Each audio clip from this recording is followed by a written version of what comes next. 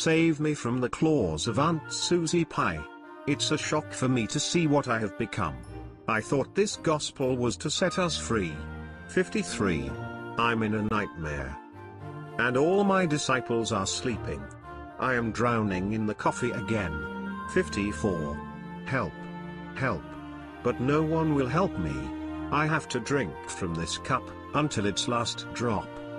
55. Finally I reach paradise. It's ice cream to my surprise. 56. The holy green yellow Clothespeg thrones in the hall of beef in the ark made of chicken legs where his commandments are written on 2 pieces of pork meat. 57.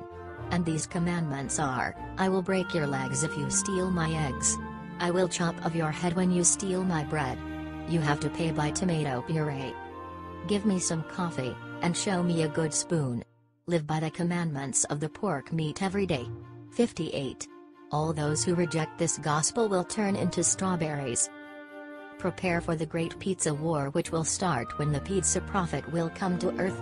The golden plates of the holy green yellow Clothespeg. 1. Now it has come to our ears that many are drunk and eat candy the whole day, and they have forgotten about the coffee in which the holy green yellow Clothespeg drowned. They have also forgotten about the spoon which crashed him. 2. You fools! Have you forgotten that it is impossible to approach the holy green yellow Clothespeg but by the coffee and the spoon?